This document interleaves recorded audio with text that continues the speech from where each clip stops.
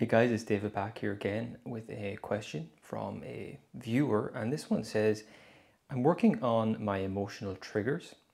Is it ever possible to never get triggered again? Can I remain indifferent to feelings like rejection or feeling disapproved of? Can I get to the point where my tendency to feel negative emotion is reduced to almost nothing at all? Short answer to that question, no.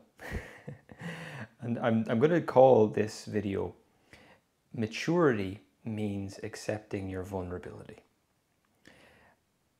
A lot of self-help, there's this kind of an underlying kind of a message that gets sent out there that there's this magic pill or some technique you can do where if you master it, you'll never feel any negative emotion again. And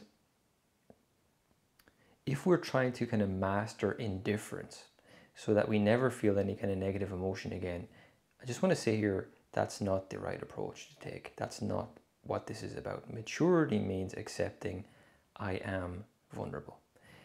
It's quite a childish thing, really, to have this goal or this vision of yourself as someone who is always unperturbed, never disturbed about anything, indifferent, this kind of cool, laid-back person all the time, doesn't really care about things. It's kind of like this childhood thing, the obsession in childhood of like the superhero who is always invulnerable and always does things right and, you know, always saves the day, if you like. That's not what this is about. This is not possible. If you're a human being, you're going to feel negative emotions, and that's part and parcel of being a human being. So this thing about never feeling negative emotions, no, that's not what we're ever aiming for here. If you want to shut off your emotions entirely, there's plenty of ways to do that. You know, there is alcohol. You could just drink alcohol, and that is a very effective way of shutting down your negative emotions. Now, of course, it comes with terrible consequences, especially over a long period of time. But there are even other forms of therapy that will help you to kind of shut off your feelings. And that's not what you're after here. Rejection, for instance, will happen. And the truth is that you can do all sorts of work on yourself. You can do inquiry, you can do cognitive reframing, everything else. But there's always going to be a kind of a rejection or a sting to rejection, as an example. Because that hits us somewhere deep in the nervous system, this thing about this tribal thing of being accepted and not being rejected. It's always going to sting. It's always going to be there. The question is, how long do we stay in that emotional space? So never being triggered again is never the goal. It's always about how quickly can I allow myself to feel this, and how much permission do I give myself in terms of being allowed to feel negative feelings. That's a mature response.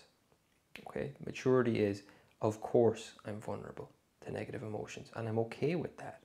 Okay, they're going to come up from time to time. It's part of being a human being. It's part of being a person who has things they care about, who wants things for themselves, wants things for their life. So it's about recognizing the upside of allowing yourself permission to feel bad, because if you don't, if we cower away from that feeling of rejection, it's going to keep us stuck in life. So we want to welcome up that feeling of rejection, even welcome up that fact that it's going to sting a little bit, but that's okay. And we learn how to feel it, embrace it, bring it up, process it, feel it and let it go quickly. That's what we're after here. So it's never about not feeling negative emotions. The maturity here is that, of course, we feel negative emotions, and it's okay and normal to feel that, natural, human, to feel negative emotions. Short video, guys, but I hope that's a helpful reminder that there's nothing wrong with you. If you're feeling these negative emotions, it's kind of part and parcel of the experience of being a person. Take care, and I'll talk to you guys again soon.